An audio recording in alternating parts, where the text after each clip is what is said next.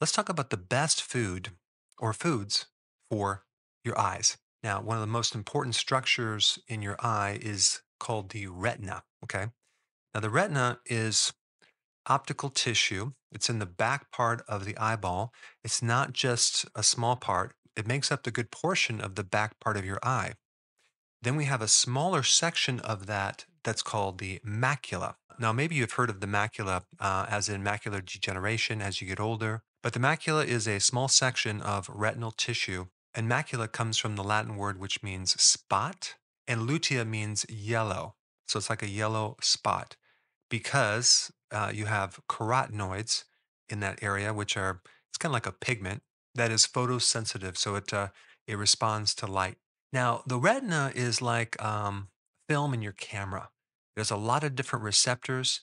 It picks up information and it sends it into the brain via the optic nerve, which, by the way, has like 1.7 million nerves that are traveling through that optic nerve, which carries a crazy amount of information into your brain. And so the retina has different cells. They're called rods, cones, and then you have other cells too, which I'm not going to get into, that relay information to the internal clock, which is called that suprachiasmatic nucleus. That is your internal clock. And that clock is regulated by light and darkness via your eyeball. And so you have rods and cones.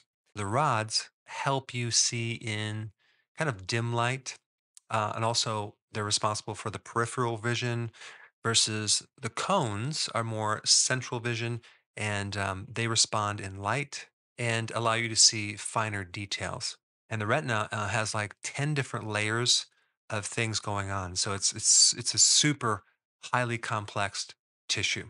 So the most important nutrient for the retina is something called DHA. Okay, that's an omega-3 fatty acid. Now, there's also EPA as a part of that, but I'm going to focus more on the DHA. So, DHA is a fat, it's an omega 3 fat that is in pretty much all your cells. It's in the membranes. It helps make the membranes fluid and it has many different functions. It's an anti inflammatory, but it only makes up between 1 and 5% of your cell membranes.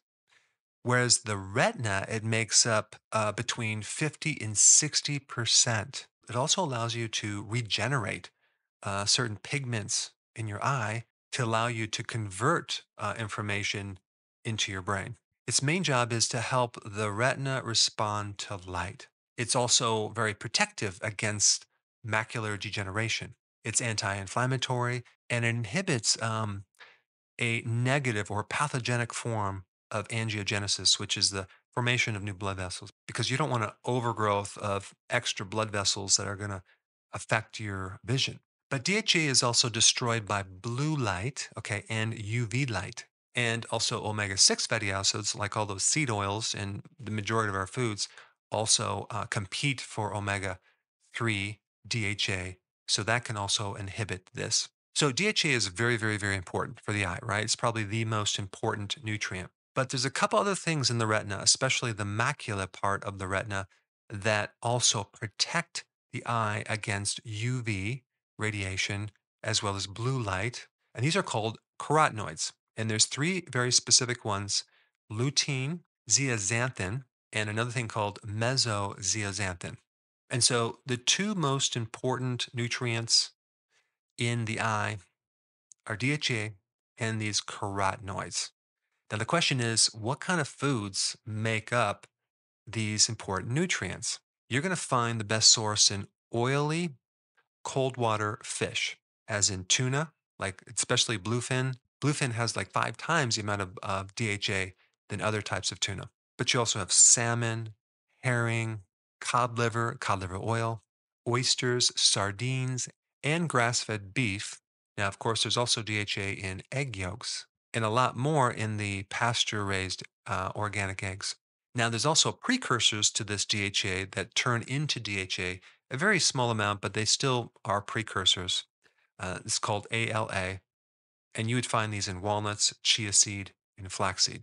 So, those are the foods primarily for DHA. Now, what about these carotenoids? You can get them in dark leafy green vegetable like kale, and salads, etc. But they're also present in egg yolks, just as DHA is present in egg yolks. And you can find these carotenoids in grass fed beef. I participated in a study that evaluated grass fed beef versus grain fed beef.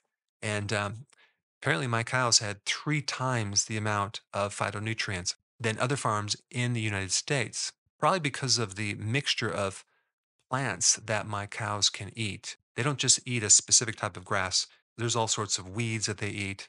So I've talked about that in a different video, which I'll list down below. But a certain zeaxanthin is called mesozeaxanthin, is also found in shrimp, fish, and of course, those egg yolks. So, out of all the foods that you can eat, those foods that I just mentioned, they're going to be the best for protecting the eyes. And of course, it's also important to mention the opposing part of this, which is avoiding omega 6 fatty acids, which is really difficult because it's in all of our foods, as well as high levels of sugar, which destroy the eyes and create all the oxidation and the free radical damage that increases the need for the carotenoids and DHA.